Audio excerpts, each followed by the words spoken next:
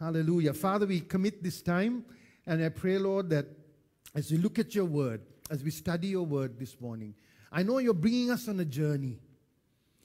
And as we heard, there is revival taking inside of us. For Lord, we are looking always on the outside for greater things, and sometimes the greater things must happen on the inside before they can happen on the outside. And we thank you that this is a season of revival, transformation, and greater things you are doing on the inside of us, making us look more like you so we can give more of you to this world that is desperate for a Savior. Hallelujah. Therefore, move, give us hearts and minds to hear what you're saying this morning, to quicken our spirits. I pray, Lord, that our spirits will connect with your spirit this morning, and that we will hear and see everything you want us to see. In Jesus' name, amen.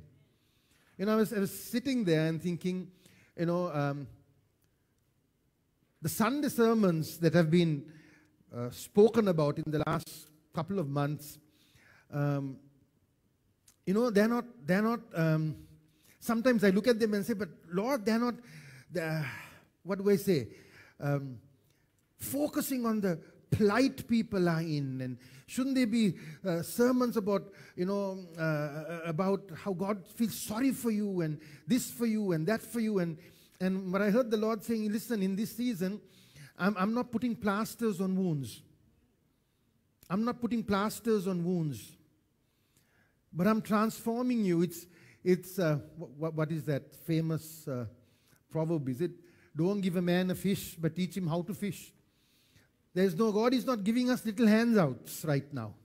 But He's saying, I want to change you so you don't live in that same place looking for handouts, but I'm going to transform you so you are walking in victory. There's a transformation that is taking place here. Right? And I believe if we do, again, this is not anything clever I'm doing. It is only what I hear God saying for me and for us. Right? This is what I believe God is saying to me and for us. So let's track with Him. I believe as we continue in what God is saying, remember we began with heavenly perspective. If we continue with heavenly perspective, what is God saying and doing, then all those things, areas where we need and where we want to feel sorry for ourselves, God will deal with. Right? Remember that. Seek first the kingdom of God and His righteousness, and everything that you need will be added unto you. Amen. So last week, I want us to know, as we looked at last week, every one of us is called by God to be what? Those of you who are here, you have forgotten, right? That you need to answer. Fruitful, fruitful.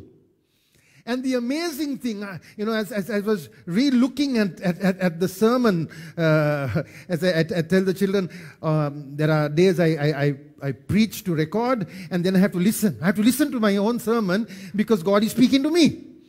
And very often the things I say while the recording is going on is not even in my notes, so I really need to hear that. Right? But what I want us to understand, something that really encouraged me is this, in John chapter 15, which we looked at, is that the fact that God has not only put us to abide with Christ, but He prunes us because He knows we have the capacity for more. And that for me is so exciting that for each one of us, we can all confidently say, yeah, I know the pruning times. I know the pruning times. But listen, church, hereafter, pruning time is not for self-pity and wallowing in that, oh, poor me, but to say, no, God believes I can produce more. God has so much more for me. And I want you to see that. That is you. Whether you are here, whether you are watching, that is you. God looks at you and says, you will produce more. You have the capacity. And that's why I have chosen you and called you. Right? And in that mindset, I want us to look at today's message, which is, what do I say? We spoke about fruitfulness, which is a very pruning message. So, I don't know, if you need to take painkillers, take it now. If you need a painkiller, take it now. A spiritual painkiller, because this is a pruning message. Because even when I was preparing it, it was pruning me. It was pruning me, and I was like, ouch, ouch. It's an ouch message in this day and age. It's a pruning for bearing more. Okay? It's a pruning for bearing more. Right? So, as we're talking about bearing fruit, right, let me ask you, where do you think God has placed you to bear fruit? Where has God placed you 6 days out of the 7 days of the week to bear fruit? That's an important question to answer. Where has He called you out of the 7 days of the week? I have to get my maths right. I put 6 fingers up. 7 days of the week. Where do you think God has placed you to bear fruit? Is it in this building? Some of you, yes. See, again, I'm talking about mentality. Where is your mentality? What is your mindset? I want us to see today that the greatest place of bearing fruit, besides we spoke about internal fruit and then external fruit, right? Last Sunday we looked at internal fruit, fruit of repentance, fruit of the Holy Spirit. All that is internal. What the Spirit of God does, the more we surrender to Him, right?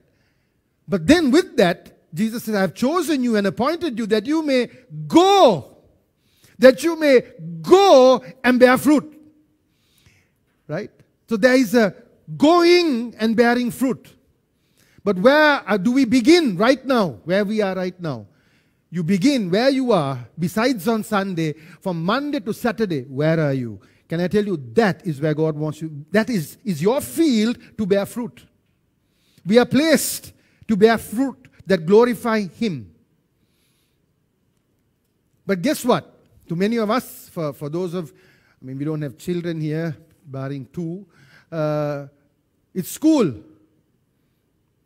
And you ask any child, how many of you think school is a fun, nice place? It's going to be a very small percentage that will say, yeah, school is really nice. Majority will say, no, we don't like school. We don't like school. We don't like working. We don't like studying. We like playing, but we don't like all the other things. We love holidays. I'm going somewhere. I want you to track with me. As adults, when I say work, how many of you get excited about work? I love work versus work. See, there is a mindset. Again, majority of us, not all, majority. There is a handful who actually like working. But I'm talking to the majority, the rest of us, who work is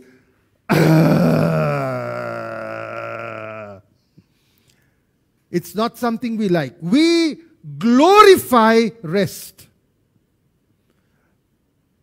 Took your painkillers, right? We glorify, as Christians also. The world glorifies, very often Christians included. We glorify rest. We glorify rest. To most of all, rest is the thing that we look forward to. It's the most joyful thing. Are you holidays? Yes! More holidays, the happier I am. The more rest, the more holidays I can go on, the more rest I can have, the more joyful I am. Our mentalities are Monday to Friday, let's just get this over with. TGIF! Thank God it's Friday. What is that mindset? I hate Monday to Friday. It's Friday evening. It's a weekend. I glorify my rest. Please track with me. Because this is how most of us live. Including me. That's why I said, ouch! I took painkillers from last evening. I've been on painkillers.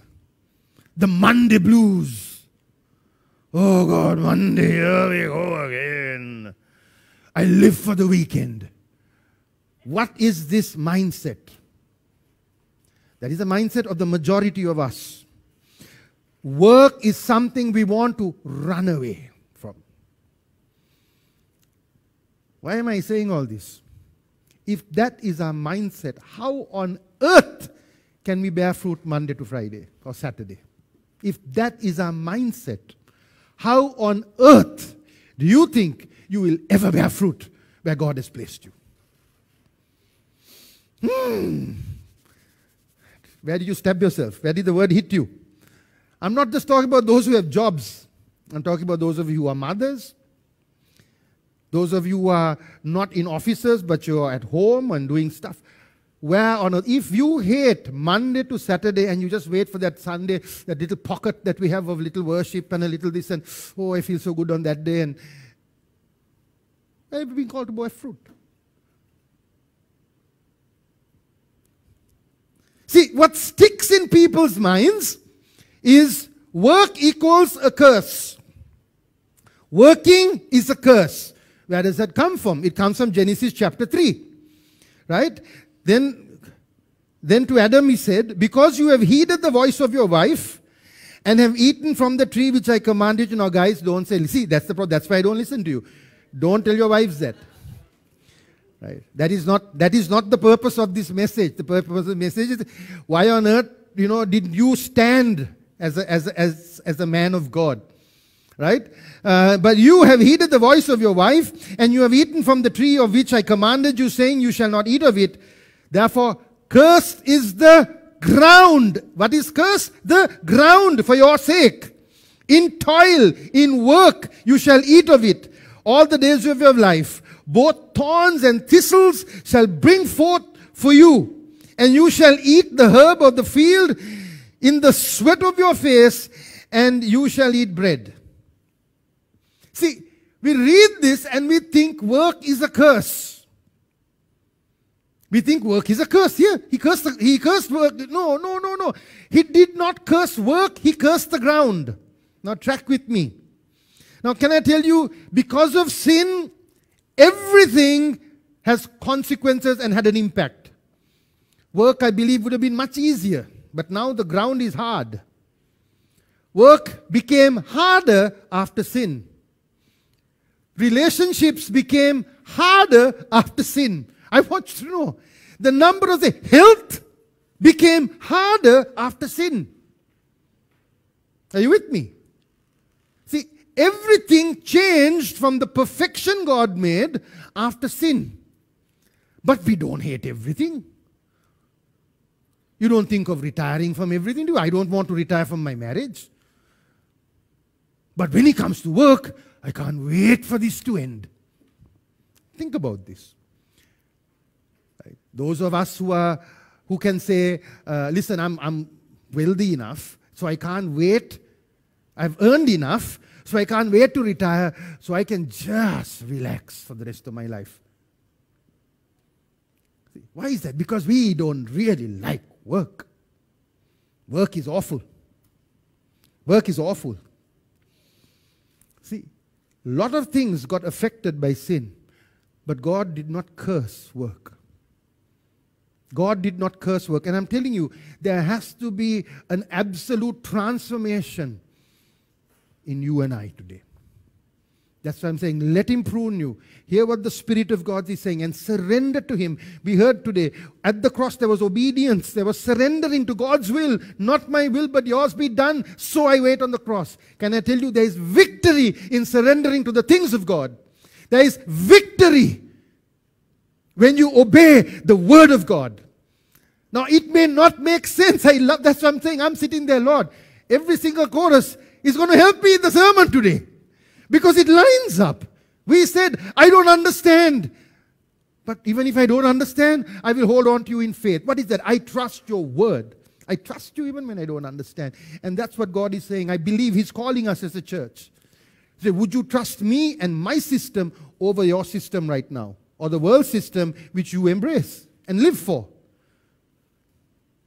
See, I want us to understand the Bible talks about work and He also talks about rest. Right? Now please track with me.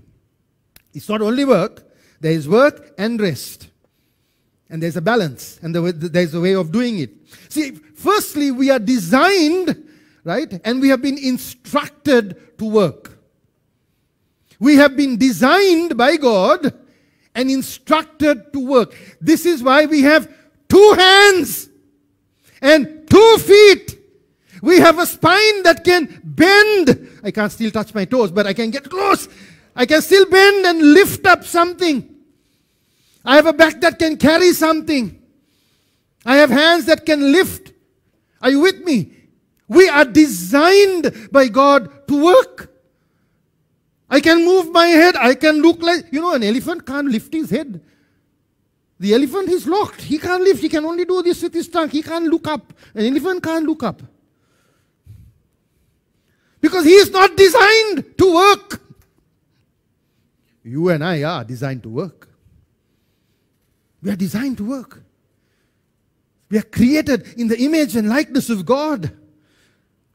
So God created man. Genesis chapter 1:27. God created man in his own image. In the image of God, he created male and female. He created them. God blessed them, and God said to them, be fruitful and multiply, fill the earth, subdue it, have dominion. I have blessed you. I have created you like me. Now get to work. Take what I have given and get to work. See, look at the character of God. Look at it. There are so many scriptures, but I just zoned in on one. Psalm 121, verse 4 to 8. Indeed, he who watches over Israel never slumbers or sleeps. God is never saying, thank God, or thank myself. He can't thank God, he has to thank himself. I thank myself for giving myself a rest. Watching my people, watching this world. What a lot of hard work for me. Some of those guys every day hear the same thing and do nothing. Look at that fellow, look at that one. I would be frustrating God, myself. Just me alone would be giving him a headache. And he's like, I wish I can get a break. He's sleeping. Finally, he's sleeping. He's sleeping. Now I can get a break. No, but what does God who watches Israel, he never sleeps. I sleep. He doesn't sleep. Sometimes as parents, if you have a little child, a little baby who's very hard to handle, ask a mother with a baby who cries all the time. When they sleep, it's like, thank God. Oh. God doesn't rest. God is constantly at work. Catch this, please. The Lord himself watches over you. The Lord stands beside you as your protective shade. The Lord keeps you from all harm and watches over your life. The Lord keeps watch over you as you come and as you go, both now and forevermore. See, the scriptures are countless about how God is constantly working for. And then you and I are made in his image and likeness. What do you think that means? See, beloved, take some time to think about these things. Because we are very different from our design. That's why I said this is a pruning day. That's why Jesus says, my word prunes you. He tells his disciples, my word has made you clean or has pruned you up. My word. This is the word of God. Look at this verse, Genesis chapter 2, verse 15. Right? What does he say? Then the Lord God took the man, put him in the Garden of Eden to tend and keep it. To what? To work and have order. In other words, God created man. Original plan is, I want you to work. I've made all this. Get to work. Please track with me. Am I spending too much time on working? But it's important. It's important because there is something that has to break in here in all of us. Please. See, we must reverse this mindset. And that's why I'm telling you, parents, if you have little children, don't allow them to hate school. Don't join them when they hate school. What are we doing? We're setting them up to say, yes, holidays are the best thing in your life. Say no. See, what you can do is help them see how that will benefit them, how that has benefited them. See, as parents, we must show them, no, working is not the enemy. Studying is not an enemy. Does this make sense? This is not an enemy. Your holidays are not the best thing ever. No, it's not. Talk to any parent. The holidays are the hardest time having to entertain children. It is not the best thing for a parent. If you're working, then you have to find daycare or something. Holiday is not the best thing. But we have to teach them this, because if we don't teach them, they will become like many of us today. Where us, the holiday is the best thing. See, I don't mind that. But the question is, how does that line up in the way God created you and I? If it doesn't line up, then we're not going to see the fruit of what we are created for. Is this making any sense today? See, that mindset has to change. That mindset has to change. Do you know in Sri Lanka, we take the number of holidays we have. Do you know? I did a rough guess, okay? I did a rough guess. We have 104 days from weekends, as Saturday, Sunday. We have 12 Poya days. We have at least 7 days for Aurudu. We have another 3 days for Vesak, right? Because you get the Vesak Poya the day after Vesak and the day before, and all around that there is holidays. At least 2 days for Christmas. Another at least 6 to 7 days for Muslim and Hindu religious holidays, right? And if you're working, you get another 28 days. If you're working, you get another 28 days leave. You do. Now, those of you who are working for yourself says, I don't get it. Yeah, I do, but I'm talking about general people. In general, if you have a job, you get top of all these holidays, you get another 28 days off. So technically, out of 365 days, you have about 163 days holidays.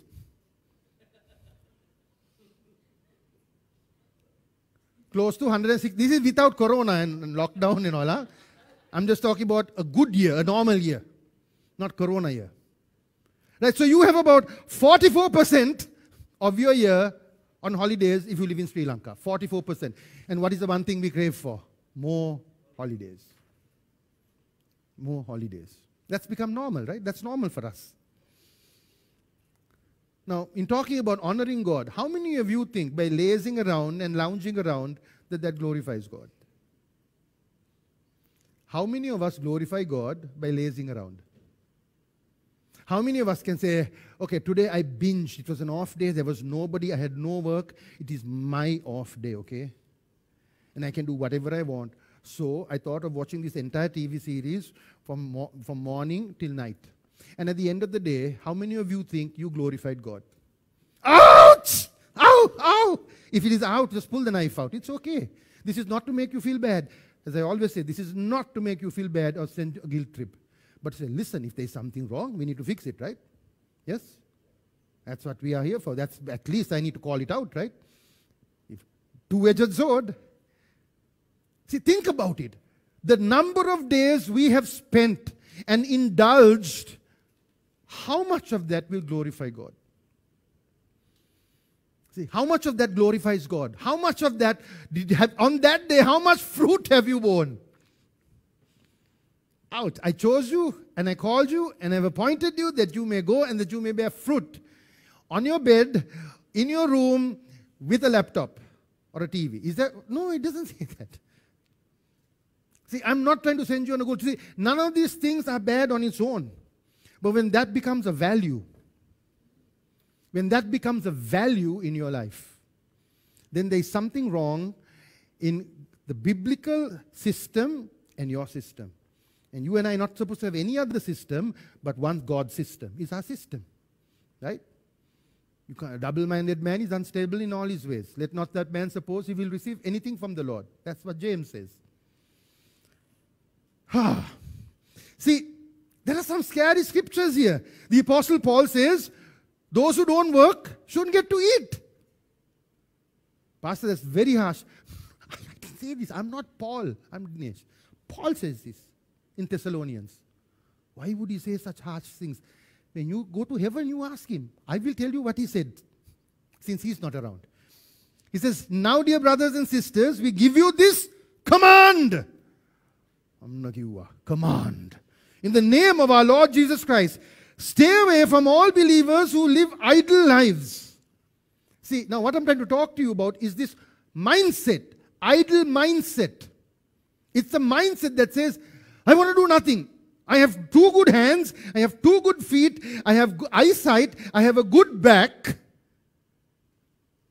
but I don't want to do anything. Ayo. That mindset, that person. See, there are some of us who don't have 2 good working legs and a good working back, or 2 good working hands. You don't have proper eyesight. That's not you. I'm talking about the ones who have everything, who's equipped by God to bear much fruit, but they choose to be idle. Those people. Stay away from all believers who live idle lives. Don't follow the tradition they receive from us. They don't follow the tradition they receive from us. For you know that you ought to imitate us. We were not idle when we were with you. We never accepted food from anyone without paying for it. Ouch. We worked hard day and night so that we would not be a burden to any one of you. We certainly had the right to ask for food to feed us. But we wanted to give you an example to follow. Even while we were with you, we gave you this command: those unwilling to work will not get to eat. Yet we hear that some of you are living idle lives, refusing to work, meddling in other people's business. We command such people and urge them in the name of the Lord Jesus Christ to settle down and to work to earn their own living. Church, let's settle down. Let's settle down. It's time for the church to settle down, as the Apostle Paul is saying, and not get caught with this mindset that the world promotes often, and sometimes we love some of the things it promotes more than the other things. We love this.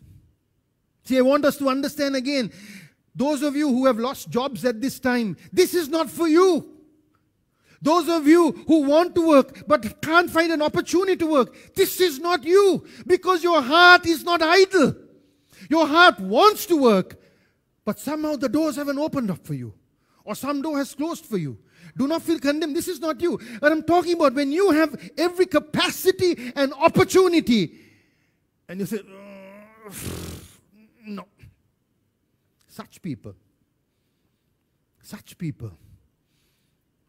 There's another group of people. Don't be upset with me. Well, if you are, too bad. Some of you, you think you are so up there that you can't take a job which is a little lower. You'd rather starve and let your family starve because you can't be humble enough to step down a little from what you were to what you need to do today. Think about that. That's pride. That's pride. You know, I was reading, there are 13 today, up to 12, 13 Qantas pilots of Qantas Airlines in Australia. 13 pilots today who are driving buses. Many of you would have seen that video. They're driving buses. They don't care. They say, we need to put food on the table. From the posh guy who drove his, in his suit, in his, pilot kit, who's walked with his bag, and everyone, Captain, now I'm getting off here. Stop the bus. Ting, ting. They don't care. They don't care. They don't care. Because their mindset is, no, I need to work. I'll do whatever I need to take. I need to feed my family. See, there's a mindset. It's a mindset. I believe this has to change. See, what is God's system? What did God tell about work? If we have to bear fruit in work, we need to do what God says. God says this. Guys, work 6 days. Sorry, Lord. How many days? I've given you 7 for a week. You work 6. 6 days. It's a lot, no, Lord. Yeah, but that's my system. Work 6, you can rest 1 day. 1 day's rest is what you need. See, this is God's system. This is not mine, okay? Because I don't really like this system. Right now, my flesh doesn't like God's system. My flesh doesn't like God's system. My flesh likes the other system. I'll work 1 day, give me 6 to rest. That's what my flesh would say. But are we people led by the flesh or by the Spirit of God? If you're led by the Spirit of God, there has to be a transformation. Let it change. See, Exodus 20. He says, remember the Sabbath. Oh, no, that's a good one. I wonder, finally, Lord, you're talking holidays. Finally. Remember the Sabbath to keep it holy. 6 days you shall labor and do all your good work. 6 days you shall work. This is after the fall, by the way. Huh? This is after the fall. He says, after the fall, you will work 6 days still. Oh. How many days in creation, technically, according to what he says, how many days did God work? He worked 6 days and he rested 1.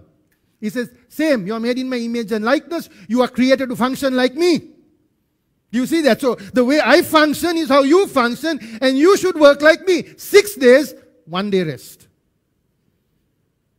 And that's what he says. But then he gives us guidelines for what to do on that Sabbath. See, he takes us and tells us what to do on that Sabbath, right? See, beloved, we are called and we are given please hear me again. You and I are given the capacity to work 6 days. You don't believe it, I don't believe it. But God says, I have given you the capacity to function 6 days without breaking down and having 1 day rest a week. Now, I did that calculation too. God's calculation is a little different. He gives us 52 days off, not 163 days from the year. He gives us 14%, not 44% holidays. And it seems kind of unfair. It is unfair if you think with the flesh. If you think through the eyes of the Spirit, it's not about an unfair thing. Because in God's kingdom, it is different. See, God wants you to enjoy your rest. Please understand, God wants you to enjoy your rest.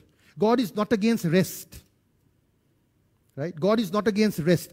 God wants you to enjoy your rest. However, in the kingdom of God, he says, listen, this is how I want you to enjoy your rest. Right? This is how I want you to enjoy your rest. How is it? Rest day is the day for us to reflect on our 6 days and to give glory to God. Please track with me. The rest day is according to the word of God, is the day where you and I reflect on what happened in the last 7 days. It's the day we come and we worship God and we look to Him, a day to share testimonies of the goodness of God. You fed my family. You provided for me. Lord, when there was no this, you gave. I thank you that I was able to work and there was production. Thank you, Lord. That is what we're supposed to do on our rest day. Our rest day, we're supposed to come to Him. And as I read a very interesting statement that says, on Sundays, workers must cease in their calling to do their work, that the Lord by His calling may do His work in them. Right? You and I are supposed to cease from all this other work we do so that God can do a work in us. Can I tell you, if God does a work in you, you will not feel tired from Monday to Saturday. Our problem is, on our rest day, we want to take a rest from God. We do. Many of us want to take a break from God as well. Yes, your body will be refreshed, but your spirit and soul is not refreshed. And your body is not actually what rules and guides you, it's your spirit and soul. And if that is not refreshed, no matter how many holidays you take, the day you go back to work, you're stressed again. That's not God's system. Follow God's system. See, I think this is not just for one person, or this is for majority of us, beginning with me. Let's get this system, God's system, working in our lives. God's system working in our lives. Can I tell you, retirement is not biblical? Retirement is not biblical. But pastor, my company retired me. Someone say, the church retired me. Yeah, we function in a system of retirement. That's how it works. The government says this is how it is. Right? So we work in that system. But it doesn't, the retirement is again a mindset. In your mind, you never retire till God takes you home, if you're a believer. There is no retirement. Yes, I stopped working at this institute, but I have not retired. I have stopped working. I've retired from getting a paycheck. But I'm not retired because I'm still alive. That means God has still work for me on this earth, which I need to fulfill. And I'm speaking to you, retirees. If you don't work, you will get depressed and you will die. And you will get sick. He cursed us. No, I didn't curse you. I'm telling you facts. I didn't declare that over you. These are facts. The more you keep your mind occupied and you find purpose and value and you start working, right, the less aches and pains you're going to have in your body. Right? The more purpose you'll have, the less grouchy you will become if you have purpose.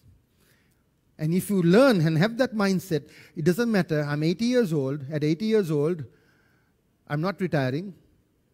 At 80 years old, God is, Lord, what have you got for me? What have you got for me? See, if you and I can wake up every morning and say, Lord, what is your assignment for me today? What have you got for me? Beloved, He will show you. He will show you. He will show you. See, do you know Jesus worked more than He ever ministered? Jesus worked. Jesus spent 85% of His adult life as a carpenter and a businessman. 85% as a carpenter and a businessman. He didn't set up his little church. He was working. He went around. See, it is believed that Joseph died when he was when Jesus would have been relatively young. Because the last time you hear about Joseph in the Bible is when Jesus is 12 years old. That's the last time you hear about Joseph. After that, Joseph is out of the picture. Jesus was the firstborn. He was the eldest in that family. Mary and Joseph had other children. But it was his job to provide for his family, for his mother and his brothers and sisters. So he worked. He worked until the Lord said, son, now that work is done. Come, do this. See, I want you to see that. Jesus didn't rest at home saying, I'm going to read the Bible morning, noon and night because I have a great job to do now. No, he worked. He used his hands. He was strong. He worked. He worked. And this is why you and I cannot say, like, where is our example that you have to say, no, but rest is the best thing. No, there is nothing in the Bible that says that. He worked, I believe, from at least 15 years old. He apprenticed with his father or wherever to be a carpenter. And then from that till 30, he worked as a carpenter. He worked. He worked. Out of 132 public appearances, listen to me please, 122 out of 132 was in the marketplace, was in the business field. That's where he ministered. Only 10 was in the synagogue or in that area. Everything else was where people are working. That's where he ministered. 52 parables. Out of 52 parables, 45 had a workplace context. 45. Who is he talking to? People who work. 45 out of the 52 parables has to do with working. See, please catch this. Sometimes you wonder, how did I miss all this? I don't know. I also missed them. I also missed it. And I'm like, Lord, you have to do a new work in me because, I also love my rest. Like I've told you, my Sunday afternoon nap, don't disturb me. That's gold to me. And I'm like, okay, I don't know, Lord. I'll work that out with God. I'll tell you what happens, okay? Till such time. Tune in next Sunday and find out. See, Old Testament, New Testament, full of people of God, all of them worked in positions of work. Nobody. The only man who wanted to retire was, I've said before, Elijah. He wanted to retire, and then God says, okay, then come home. See, the moment you get retirement mindset, the moment you don't have, I don't want to work, listen, it's very scary. Like I said before, not everyone gets that chariot. There was a chariot sent from heaven once. I have not seen that chariot or heard about it since Elijah. Has anybody else heard about the chariot? No? I have not. So don't be quick to retire. Don't be quick to retire. Like I've said to some older folk, listen to me. Listen to me, those of you who are getting older and those of you who are a little older. Please track with me on this. If you change your mentality to I don't want to work or do anything more, my question to you is this. How do you want to live this life? Do you want to live this life running as God has called you to, or do you want to live this life on a wheelchair or as an invalid on a bed? You choose. Because your mentality, if it is no, I'm telling you, some of us are going to end up on wheelchairs as helpless people. Or you're going to end up on a bed if you are not running in the calling God has given you. This is why I look at Pastor Leslie. I mean, he's not that old. right? But he's much older than I am. He's 15 years, I think, older than me. Man, he is doing way more than any young man could do. I like guys like Pastor Colton, 83 or 84 years old. Until the last day, he's running. He's saying, I want to build hospitals. I want to go to the north and take people. And we want to walk through this nation, giving the gospel. 84 years old. Yes, he finally died in a hospital bed. But he didn't suffer on a bed doing nothing for years and years and years. Please hear me. Sounds a little harsh, but what to do? See, we have been created. We have been created to produce. Colossians 3 says this, 22 to 24. Slaves, obey your earthly masters in everything you do. Try to please them in all the time, not just when they are watching you. Serve them sincerely because of your reverent fear of the Lord. Work willingly at whatever you do, as though you were working for the Lord rather than for people. Remember, the Lord will give you an inheritance as your reward. Please understand, like I began, work is a kingdom concept. Working 6 days and resting one is a kingdom concept. But I want you to understand, when you work with the right attitude, and when you say, no, I want to be productive, when you say, I want to bear fruit, and I'm going to work and give my best, God says, I will reward you. I will reward you. See, there is a reward in heaven's system. A reward not a man can give you, but a reward that comes from God, which can outmatch any reward the world can give you. And I hope you can see that. Catch it. You know, what's ladies, some of the ladies here, what is your famous, productive, woman power scripture in the Bible? And that's all of us are. I'm talking about women power.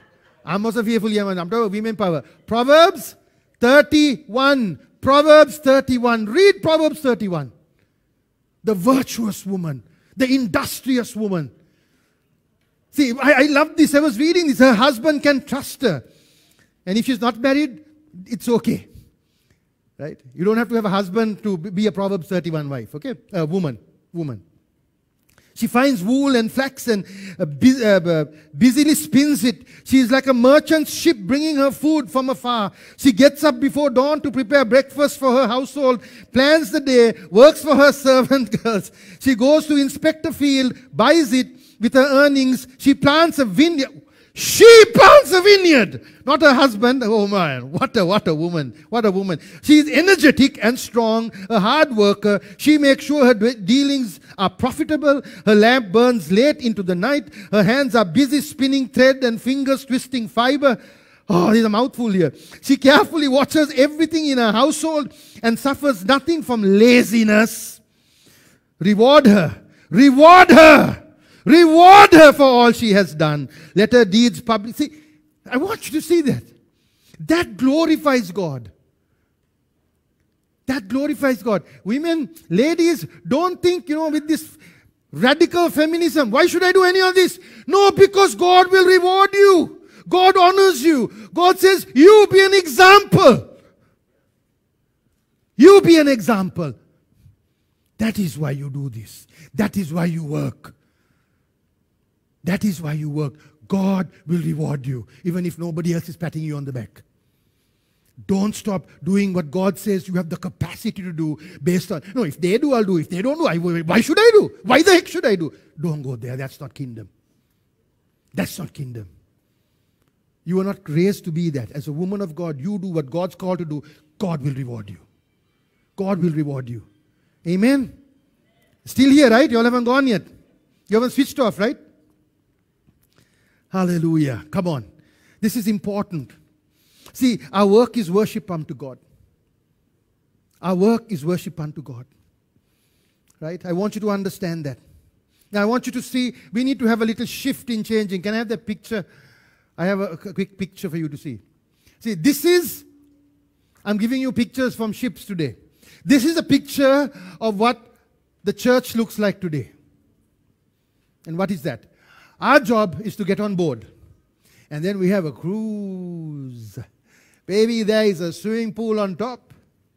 There is a buffet. And I'm here to stay.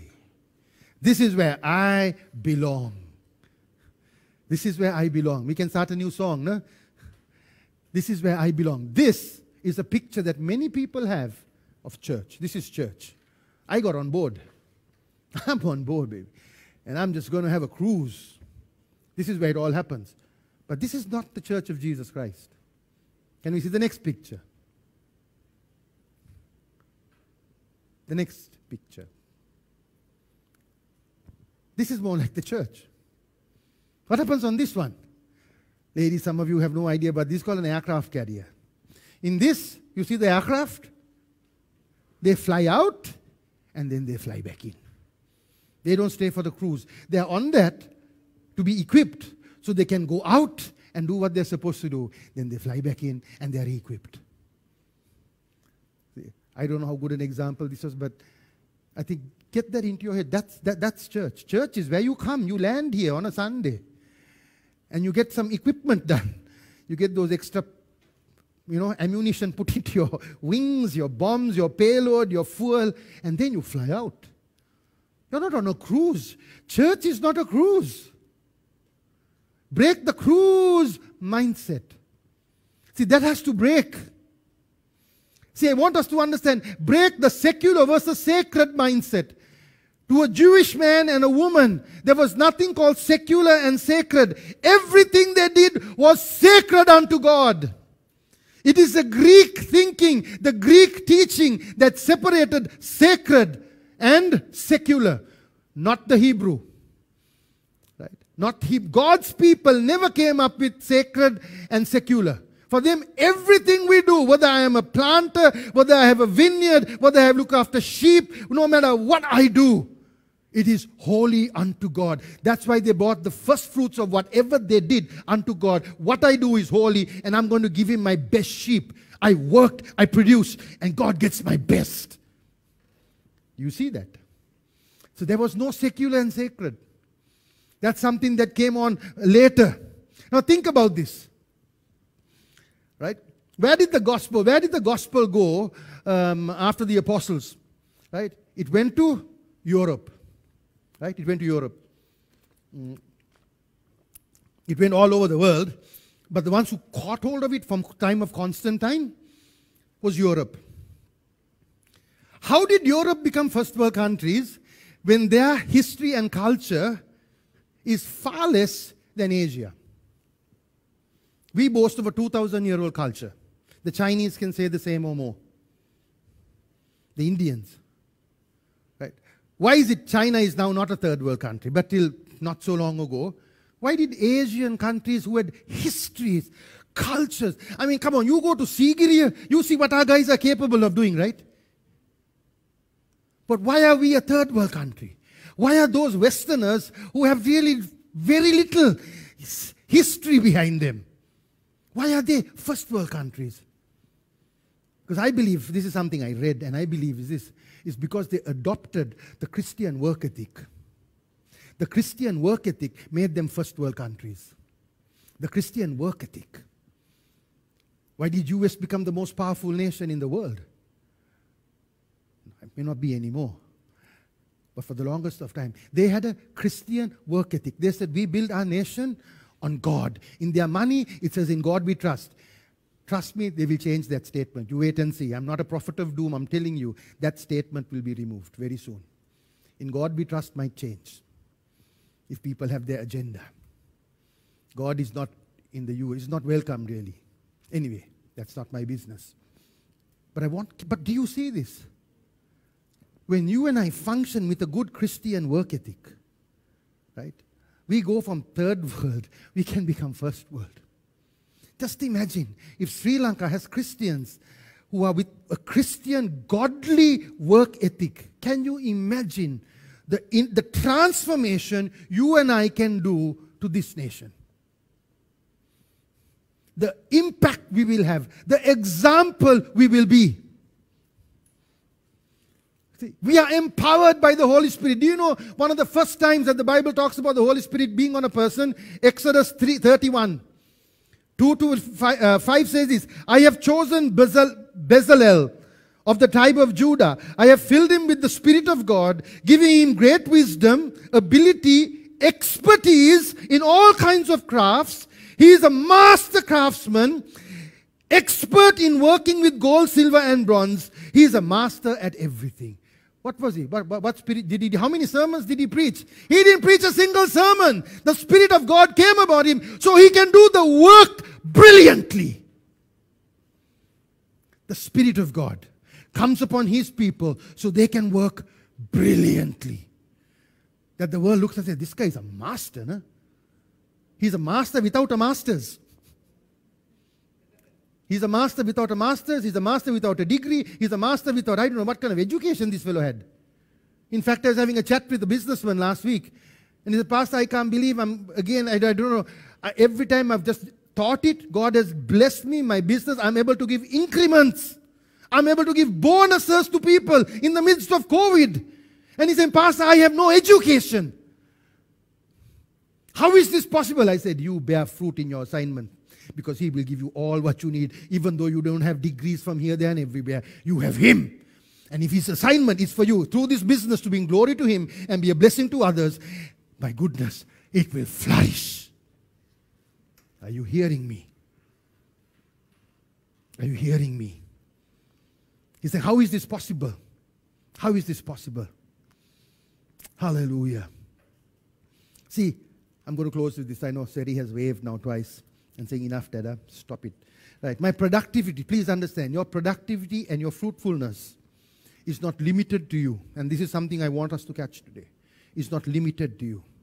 My fruitfulness and productivity blesses generations. It blesses generations. See, 1 Timothy 5:8, if anyone does not provide for his own, especially for those of the household, he has denied the faith and is worse than an unbeliever. If you are not providing for your people, for your household, for the people above you and below you, it says you're worse than an unbeliever. Proverbs 13:22 says, a good man leaves an inheritance to his children's children, but the wealth of the sinner is stored up for the righteous. What is he saying? See, when you look at this, you say, oh my gosh, honestly, I don't own any houses, so I'm like, Lord, I can never leave houses for 3 children. I have 3 also on top of that. If I had 1, even could have worked something out. How do I find 3 houses? Won't happen. This is not about wealth. It's not limited to wealth. It is what can I give them if I don't have wealth? What do I have? Well, I have an inheritance that comes from God. So I can teach them the Word of God. I can teach them to live for God. And that inheritance can go from them to the next generation, to the next generation. Then I have done what God has given me to do. What do I have? What do I have? You are created for this, beloved. You are created, but you are created God's system. Work 6 days, rest 1 day. Listen, it's not about working 6 days in your company, right? If your company says or your office says you work for so many days, but in the next day and the next 2 days, don't put your legs up and say, oh, no, even that day, look, how can I be productive today? It is my off day. How can I be productive today, Lord? What can I do? If it's at home, do some work. Make your garden look good. Make your house look clean.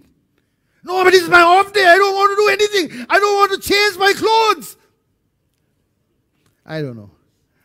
Just saying, what if God turns up in your bedroom? Sorry, Lord, I'll change now, okay? I'll change. Be productive, guys. Be productive. Be productive. Very especially, I want to talk to you, younger generation. Younger generation. See, I want you to know something God gave me yesterday. Yesterday I wanted Seri to come and do something. It was about learning something from the program we were doing, and she was making excuses. She said, no, but if I come to listen and watch this, then this can't be done and that can, because she's a good organizer. So she said, no, I don't organize. I said, enough. You're not organizing anything. Sit down and learn. Okay. And she sat down. And then I was like, I was a little annoyed. So I was a little harsh. I was like, Lord, how do I explain this to her? How do I explain this? And the Lord gave me something, which I want to share with all of you young people. Listen, we, different generations, we are the now. We are the now. God has placed me here now. I don't know where I'll be in 15 years' time, in 10 years' time. But I know I am now. All of us are now. You who are watching, I don't know what your age is, but you are now. But you younger people, you are the now and tomorrow. You are the now and the future. And if you don't get the concepts of God and start working like in the kingdom of God, now, when it is your complete time, when we are gone away and it is all yours, you'll have to start from scratch. God does not want you to start from scratch. He wants you to stand on shoulders of an older generation and build from there. Not start again building foundation. No. Have the same foundation now. So when you build, you don't build on scratch. You don't go back and dig foundations, but you stand on the shoulders of those who've gone before you, of those who set things up, of those who built a little platform.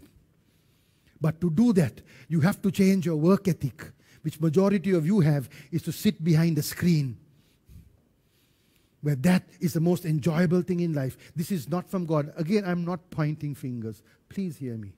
Something has to shift, where you're conscious. You're conscious of wastage. You're conscious of what you have been given, that you are a good steward of all the resources. Like I tell my children, a simple thing, knock the light off. Knock that light off. Somebody has to pay. Somebody is paying. When you walk out of your room and there's a fan and a light and something else on, somebody has to pay for that. Be conscious. Be conscious. Sari is waving that red stick saying, enough, stop now. Okay, I'll stop now. But I want you to get this. I'm not joking. I'm being serious here. You all are not tomorrow. You all are not the future. You all are the today. And the future. I am not the future. I am today. I don't know if you heard that. I am for today. But you are for today with me. But you are also the future. I am not the future. You are. You decide what the future is going to look like in the kingdom of God. You decide. I can't decide. You have to decide. Amen. So let's get this work ethic of saying, Lord, I'm going to bear fruit where you have placed me. I'm going to bear fruit. I'm going to come, and when I take my holiday, I want to replenish. Now, there's a lot of work here because there's a massive shift that is required, right? There is a massive shift. Don't throw this out and say, no, I was doing fine all this time. This sermon I don't need. No. I said, why am I saying this? Because if you are pruned by this, you will bear more fruit. If you can do what God is saying, I guarantee you, you will bear more fruit than what you're bearing right now. Don't be satisfied with 10% when God has 100. Hallelujah.